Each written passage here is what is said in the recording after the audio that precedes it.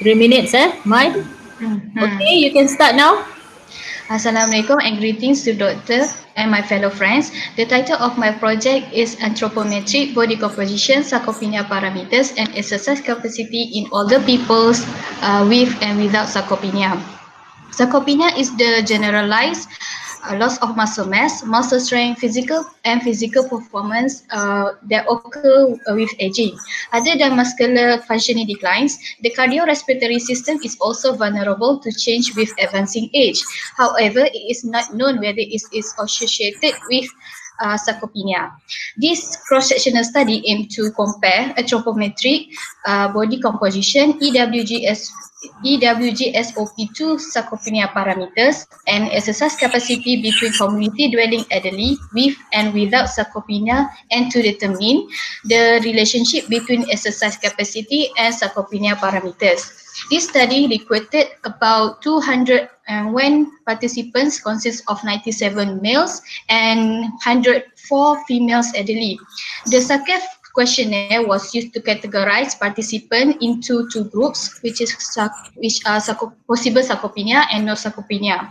The data was analyzed using SPSS at the significant level significant level B less than 0.05. The independent t-test was used to determine the mean difference of variables, and the partial correlation coefficient was used to evaluate the association between exercise capacity and sarcopenia parameters by controlling the gender effect.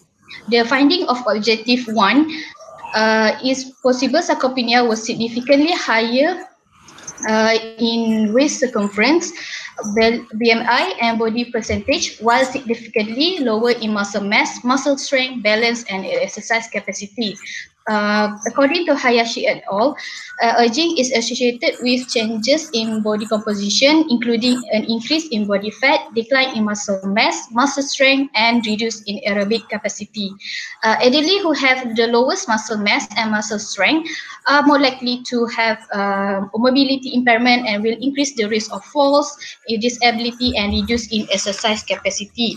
The finding of second objective revealed in no sarcopenia group, the exercise capacity was significantly associated with all sarcopenia parameters except muscle mass, while in possible sarcopenia group, the exercise capacity was significantly associated with only lower limb muscle strength.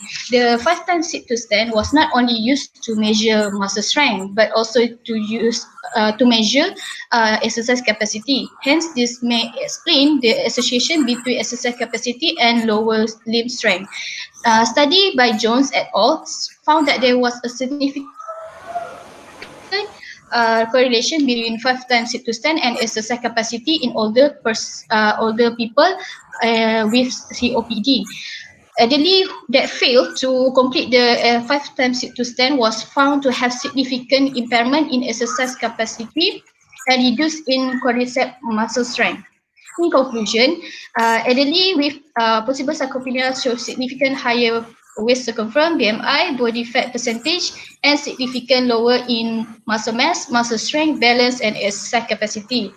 Next, exercise capacity in the elderly without sarcopenia were associated with all sarcopenia parameters except muscle mass, while exercise capacity in the elderly with possible sarcopenia was significantly associated with only lower limb strength. Last but not least, implication of this study, physiotherapy play a major role in sarcopenia. Physiotherapists should include exercise to improve cardiorespiratory and muscular fitness, such as aerobic exercise. You et al. Recommended elderly to engage in at least 150 minutes of aerobic physical activity of moderate intensity throughout the week. Thank you for your attention. Oh, benar